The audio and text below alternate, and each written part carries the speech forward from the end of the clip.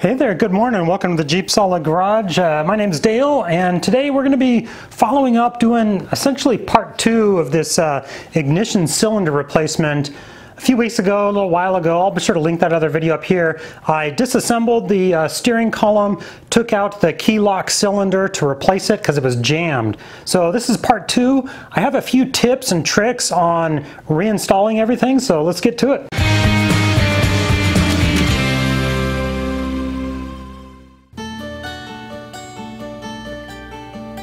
So now here we have our new key lock cylinder from a standard brand.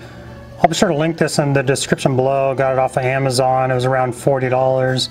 And this one is just slightly different than the one that we took out. Still has this little channel on the bottom. That goes on the bottom of the ignition right here. Just slides in on that channel. But then the locking pin is a little bit different. There's a little pin right here that holds this locking mechanism right here. So when you put it into the ignition cylinder hole, this piece right here kind of locks and holds it in place.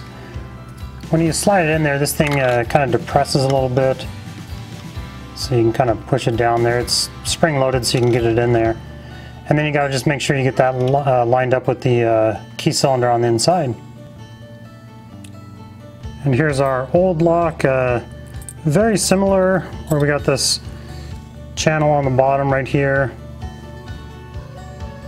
This raised part that goes on the bottom, but then this little hollowed out part, that's where this locking pin goes. So this old one has just a little different locking style. And here's that locking pin. This all makes sense if you watch my other video where I disassembled this.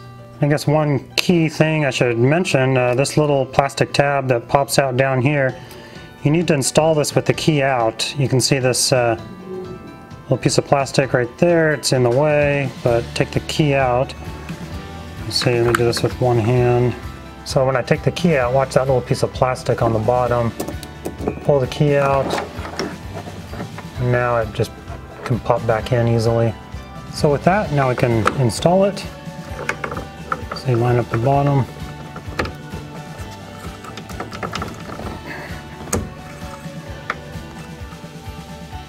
Alright, seems like it's in there pretty tight.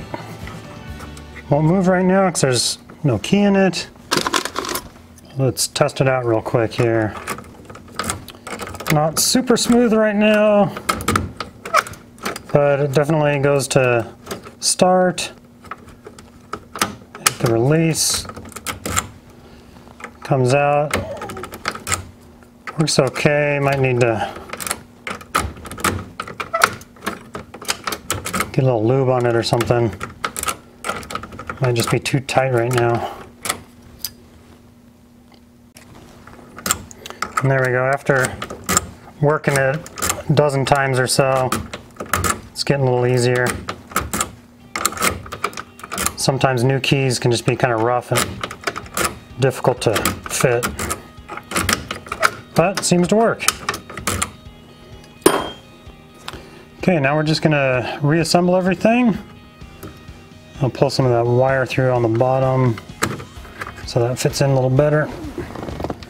Down under your steering column here, you got your wiring for your turn signals. See if I can just feel it. There it is. If I pull on that guy, it kind of just pulls it in a little bit. And then I've got everything all lined up here, and I'm going to put it back in reverse order, except for this little locking pin that holds this plate on. This thing's a real bear to get on. You can get a steering wheel compressor to kind of push this together. It makes it a lot easier, but I don't know. I guess I take a shortcut and I don't want to run to the auto parts store and borrow that tool.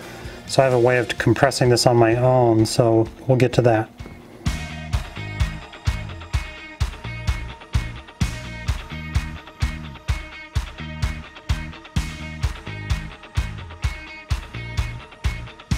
And here's that little retaining clip we got to get down over this guy. So what we're going to do is we're going to get this guy started all the way down there.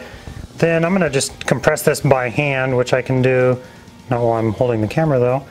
So I'm going to depress that guy by hand and then use a flat blade screwdriver to work this guy around and down in. Using the steering column compressor, I mean that's way easier, but honestly I can do this just as quick as it takes me to run down to the auto parts store and borrow it and then return it. You know, that's about a half hour of running around. So this I can do in about 5 minutes.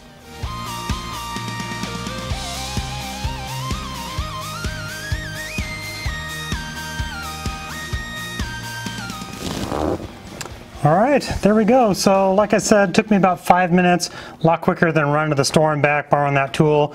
If you do that, I mean, there's nothing wrong with that. I don't know, I take shortcuts sometimes, save myself a little bit of time. So let's move on to finishing this up. All we have left is the little dust cover here. This guy just snaps on. Simply snaps. Come on. Why's that part not going? Wasn't quite lined up perfect. This little tab right here lines up in there. Get that guy centered. There we go. Now it should snap into place. And our steering wheel. Now I have seen the guts of these steering wheels, or the guts of the steering columns, a little bit different on some of these older YJs, so yours might be slightly different, but not a whole lot. The overall concept is the same. So this one went pretty smooth. I'm replacing the key lock cylinder. A couple more bolts I gotta tighten up on this steering wheel though. All right, cool. Let's test it one more time. Key in, ignition, start, release. Perfect, so I think we're good to go.